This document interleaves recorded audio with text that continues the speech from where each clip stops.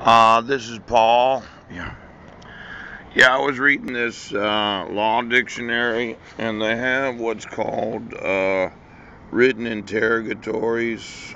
Party to a lawsuit can compel an opponent to write down under oath answers to written questions sent to him. Written interrogatories seek to obtain detailed information from the records the opponent has in his possession or under his control.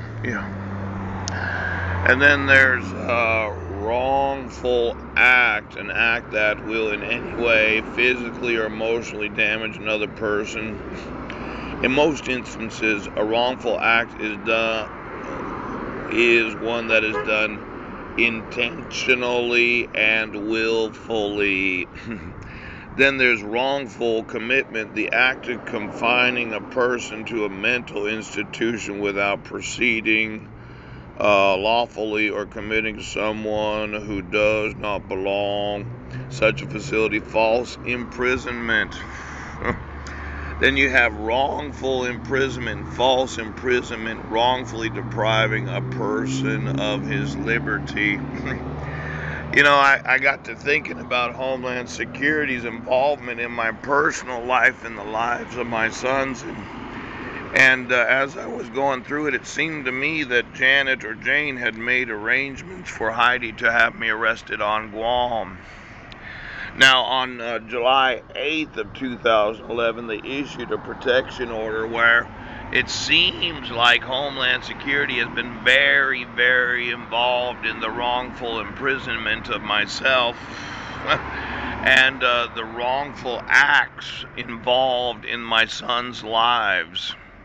Now, every wrong decision made by every federal employee is punishable with a number of years in prison. Now, I did 7 hours of parenting classes because I did not commit any domestic violence and I didn't commit any child abuse. Heidi actually hit me.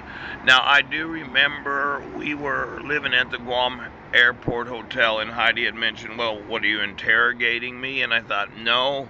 But my wife had begun to exhibit some behaviors that were questionable. And when she started asking me, are you trying to interrogate me?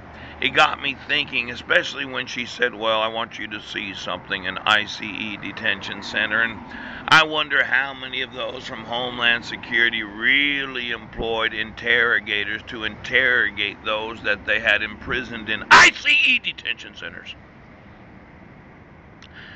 It could be a scary thing when you have a large number of German shepherds and you think that Homeland Security is going to take over the nation. Putting me in an ICE detention center and interrogating me, pooch. It would be a very, very uncomfortable situation. Now, I need to know all the Nazi lesbian witches in Homeland Security that have gone around interrogating people because they thought they had the right to violate the constitutional rights of Americans. And for every day and every second that you, Homeland Security, decided you were going to interrogate the nation and control the nation, I would tell every top secret federal employee that we're absolutely sure of the Nazi interrogation techniques of ripping the teeth out or in some way taking the brains of those that are citizens. So I'll need to know every interrogation of Homeland Security, okay? Now, I should not have gone to jail in 2012. Somebody had arranged for Heidi to file for divorce before they had me arrested for that probable cause arrest. When I didn't violate the protection order, I was calling to see if they got the information from Guam. Now, for every top secret Homeland Security person that was involved, all the body doubles, quite possibly Heidi would have stayed home and worked on her schoolwork so she could get her master's degree. and using body doubles, and then Heidi being the 2 or 3 of those that walked around and got all these forms filled out. As I looked at the signatures back in 2012, every imposter and body double that was on Homeland Security's payroll committed the wrongful act of representing Heidi Budnick as being the actual person when it was really some felon from some prison. So I'm going to need to know every person that Homeland Security has had knowledge of that has talked to any person because they were supposedly Heidi Budnick. Now, most of these signatures are forgeries. Oh, now, did Heidi actually go to this Children in the Middle, or did her body double? Okay. Now, these child support worksheets and working through the state of Washington, how many body doubles and imposters were actually speaking to state employees that were not actually Heidi Lee Budnick? Yeah.